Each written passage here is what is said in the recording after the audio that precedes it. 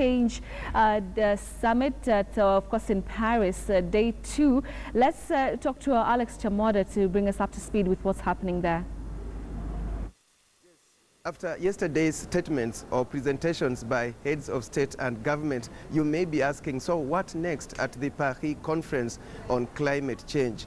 There's so much that will be happening for the next 10 days. For example, there are ongoing exhibitions in the area of innovation and climate change.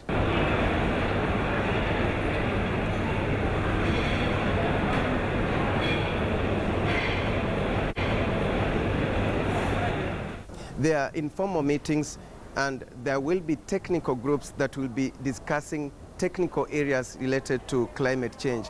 For example, the role of transport in climate change, knowing very well that transportation is a key contributor to emissions that contribute to global warming. There is the area of food security, the impact on agriculture and how to deal with global warming in that sector.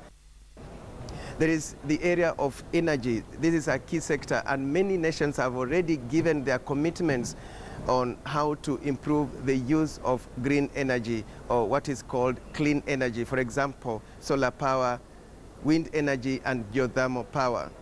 Experts in various fields, the civil society and government organizations will also be making their presence felt here.